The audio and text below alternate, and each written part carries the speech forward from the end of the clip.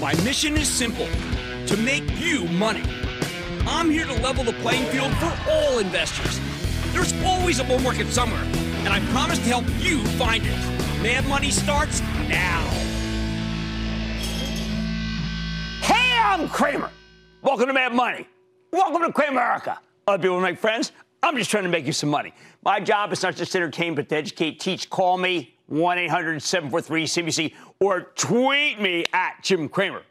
People so often miss the forest through the trees, especially on days like today where the Dow inched up 44 points, S&P advanced 0.12%, NASDAQ declined 0.22%. The trees that get in the way are the individual bank stocks that just reported that we heard about all day. The ones that are graded on arcane line items like net interest margin, net charge-offs. Then the cognoscenti rate them. JPMorgan versus Goldman Sachs yesterday. Wells Fargo today versus Citigroup.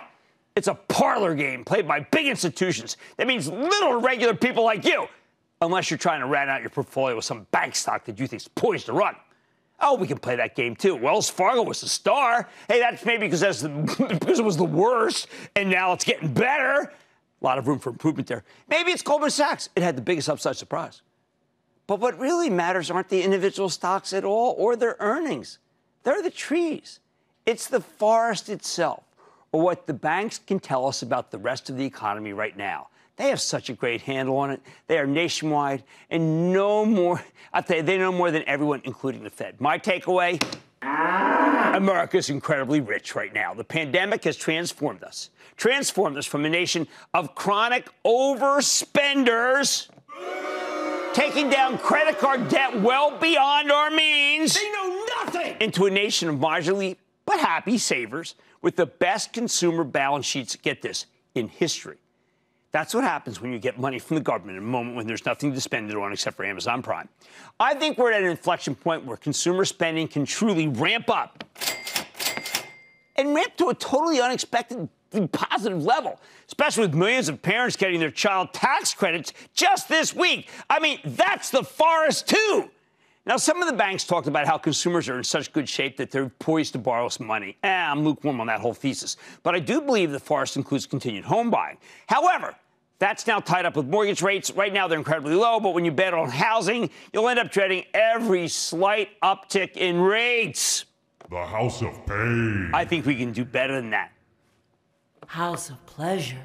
Which is why I want to focus on the things that Americans spend their money on when their coffers are this full. And again, they've never been this full. Let's start with what things people do when they got a lot of money. You know what they do? First, they travel. And that's especially true of younger people. Bank of America pointed out to me that there was an 8% increase in travel. What, versus last year when no one was going anywhere? No, versus 2019 when we were in boom times. Not 2020 when the pandemic tore us apart. The implications. It means the airlines can still be bought, including American and Delta, which will soon be profitable. International flights haven't even come back yet, so they got a ton of room to improve. I can't believe I'm recommending airlines. But you know what? I liked American Air at 12. Some might argue that these stocks have moved up too much, but I think there's actually plenty of runway. My favorite airline, Delta, surged to $52 when the vaccines became widely available in March. It's now at $40. American sunk from 26 to 20 over the same period. They're both too good to ignore.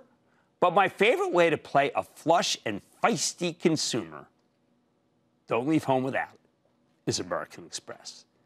I want you to think of it as a play on travel, on airline tickets, and perhaps most important, on dining out. Do not worry about business travel. You got dining out travel. Longer-term, Amex is a pent-up demand play on going overseas. Even though the stock's only down a couple of points from its highs, you have time to wait for a dip. Why? Because American Express doesn't report until Friday of next week. Now, what happens when people go out? Well, you probably want to look good, right? I mean, younger people love sites like Poshmark, the online marketplace for secondhand apparel and accessories. We had them on the show last week. The company's got great financials and a compelling growth story. There's even a green component because buying this stuff used to be what's much better for the environment. No landfill here. Poshmark's come down a great deal from 104 to 38, and it really jives with the consumer's newfound thriftiness. What else? Well, when the consumer has a terrific balance sheet, some exotics can take off, too. For example, when the average American was in way worse financial shape, boat sales were much bigger.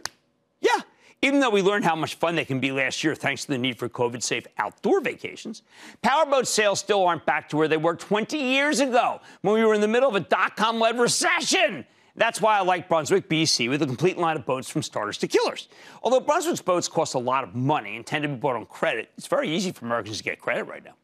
Stocks stalled out in May when Wall Street started worrying that interest rates would rise and choke off anything that depends on financing. That didn't happen, but the stock tumbled from 117 to 97. At this price, I think Brunswick should be bought. It's only at 12 times earnings, but that's a sign that people think the earnings are going to collapse. I don't think so. How about more derivatives? People with good balance sheets want to splurge. I'm looking at Best Buy for big screen TVs. Many on Wall Street think this story is played out, but I don't buy it, especially after watching Black Widow at home this weekend. You know what? That was a good movie. The stock's come down from 128 to 110 in the last couple of months. It's got great management. People getting big screen TVs now are not early adopters. They need the Geek Squad. Count me in, especially with that 2.5% yield cushion and a great CEO, Corey Barry. Reverse chic, try Cramer fave. Costco, near its highs, but isn't it always? There's an amazing thing about Costco, pricing. They're not trying to make a fortune off you. Look, when they sell you a bottle of Camus, my personal fave, with a tiny markup versus what they paid for it, well, what's Costco doing? They're trying to make it up in volume. They want satisfied members who pay their annual fees and buy in bulk. It fits right in. When younger people are flush, they buy furniture. They go to West Elm, belongs to Williams-Sonoma. When older people are flush, it's off to RH with a collection of astonishing fixtures and furniture. I defy you to go to one of their galleries and not buy something. I used to think that if I could keep my wife away from RH galleries, we could afford it.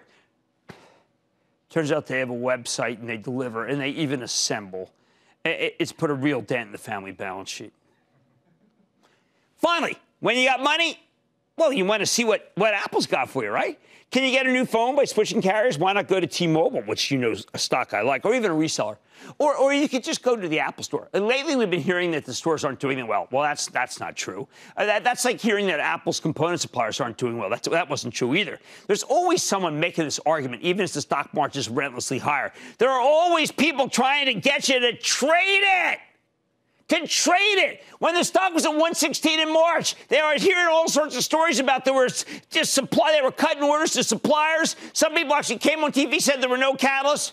Apple stock closed at $149 today. Speaking of suppliers, when Apple does well, what else does well? How about Qualcomm? How about Broadcom? How about Skyworks Solutions? Don't forget, when you buy an iPhone, you probably also sign up for a bunch of subscription services, giving Apple years of service revenue. Do you know what? I think they may actually grant my wish and break out the lifetime value of the average customer this quarter. Hey, they did it to service revenue. Bottom line, when it comes to bank earnings season, don't get too hung up on the individual trees, Wells Fargo, which is my favorite, Citigroup, Goldman Sachs, JPMorgan. Instead, focus on the forest, what they're telling you about the state of the consumer. Americans are in fabulous financial shape right now, which means we're going to spend a lot of money when we climb out of our COVID foxholes. So prepare your portfolio accordingly. Don't miss a second of Mad Money. Follow @JimCramer on Twitter. Have a question? Tweet Cramer. #MadTweets. Send Jim an email to madmoney@cnbc.com or give us a call at 1-800-743-CNBC. Miss something? Head to madmoney.cnbc.com. Shepard Smith here. Thanks for watching CNBC on YouTube.